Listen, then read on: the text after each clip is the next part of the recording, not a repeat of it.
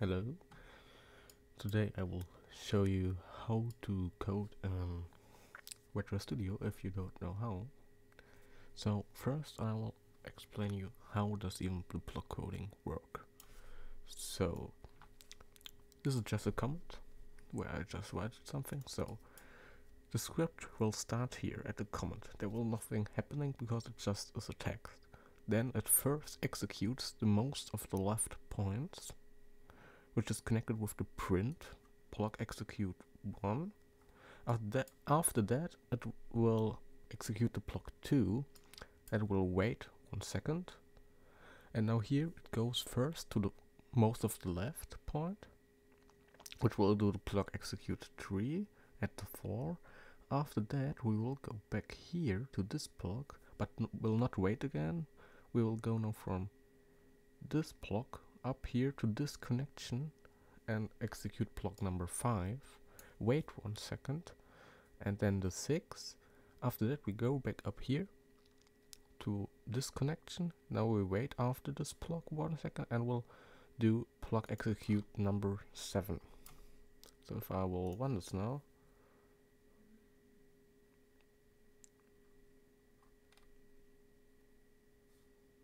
it doesn't work because I don't know.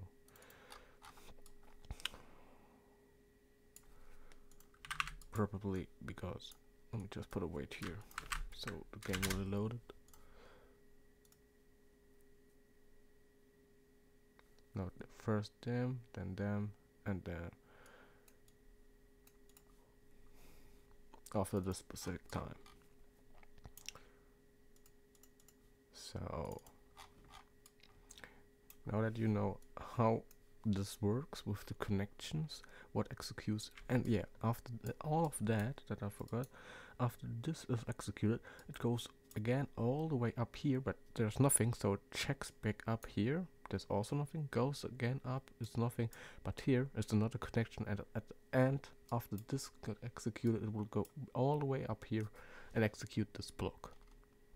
So now again, another tip to this here, to this block, what you could do there. So we have now like we have a test part in the workspace, and we first get the property transparency of the test part, and then we will loop as long as the transparency is not 1. Wait 1 second, always do a wait after while loop, because else your game will like crash or a timeout that does timeout after some time, but it will be really laggy. And after this wait, we get again the test part transparency to update it if it's maybe changed. So it will loop as long as it's not 1 the transparency, and after all this happened, if it changes it to 1, it will print this now. So if I now remove this do not run,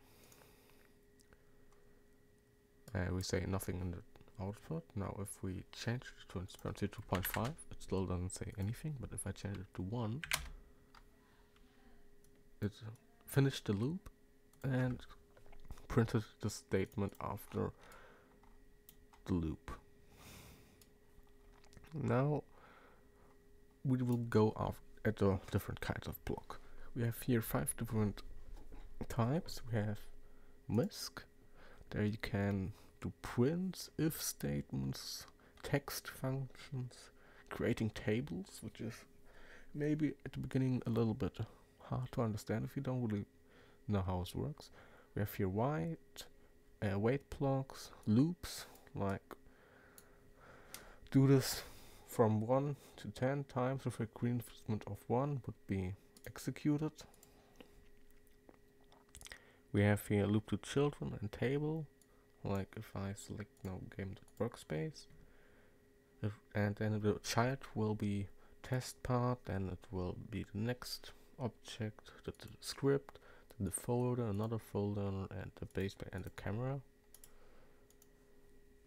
The do not run block, which you can connect to something if you don't want this function to run at the moment.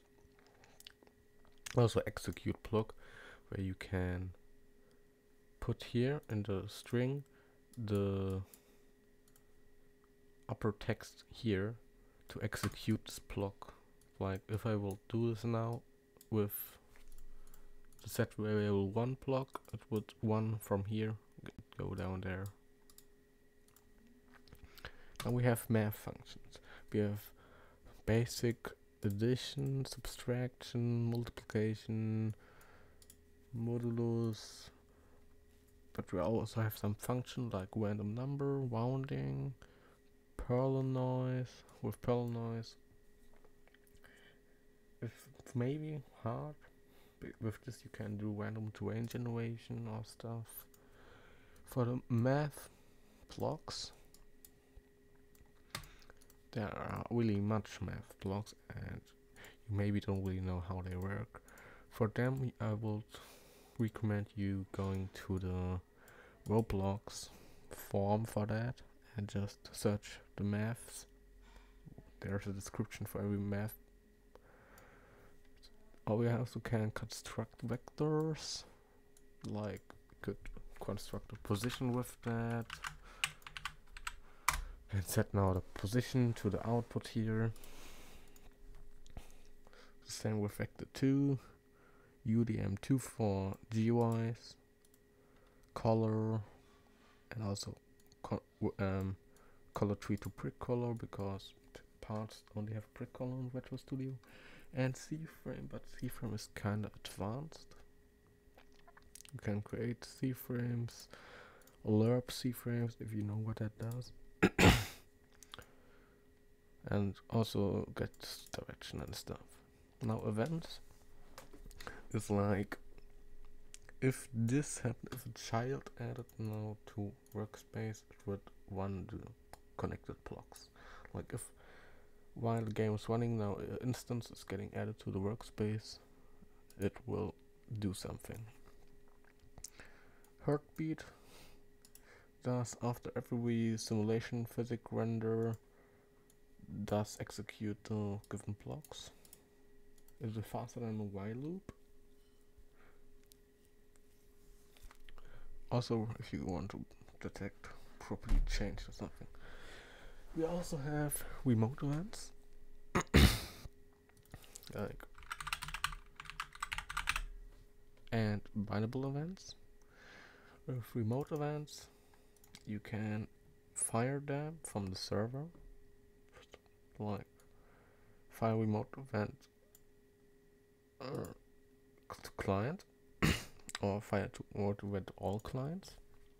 So if you're in the server script and want to send something to execute in a local script, you can maybe once just do it to one player or to all players, where you can send also data.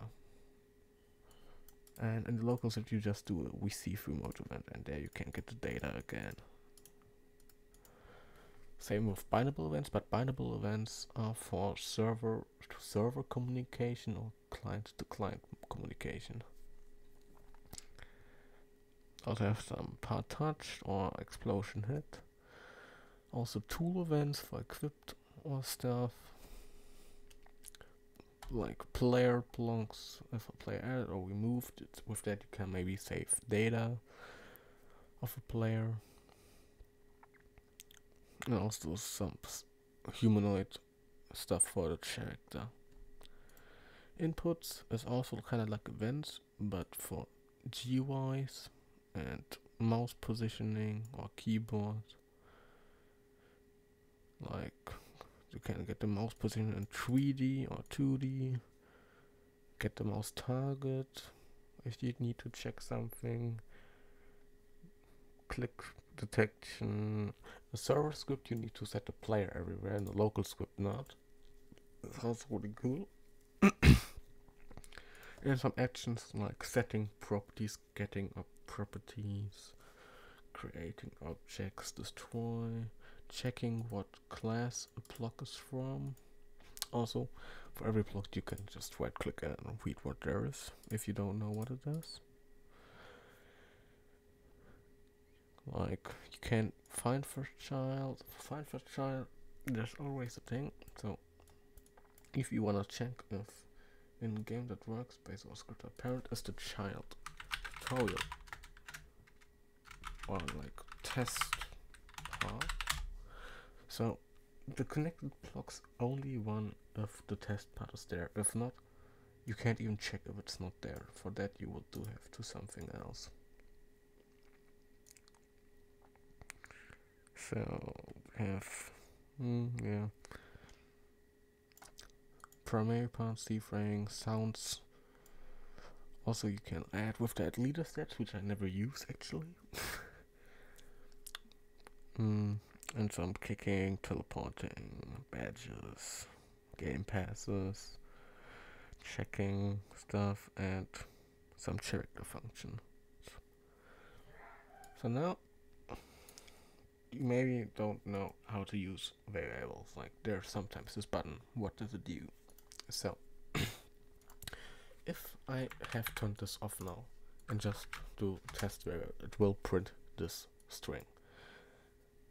But if I do this now to on, and I'm getting from let me have to put this and this.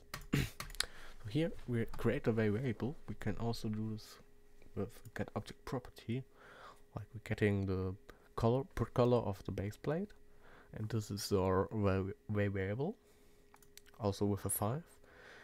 And if you do the exactly same string what we put here with use variable on use variable on, it will print. Did I turn this other thing off? No. Okay. It will first print 5 and then the prick color. 5 and the prick color. With that you maybe can do like get some object property, set the object property with use variable if you maybe created a vector tree or something with new position or something, and just do the test part position to the new position with use variable on. I will just put a weight there so we can actually see something. 5 or something. So here is a part, and after 5 seconds the position will be set to 0, but it is properly now on the map and destroyed in the void. Yeah, so this is how you use variables. Like also create object, you have here the output variable name. Thanks for watching. I hope this helped you a bit for block coding, because I see in the retro dev community always people struggling with how to block code or why does this not work, and I think they just don't understand how the blocks works. Thanks for watching. Bye bye.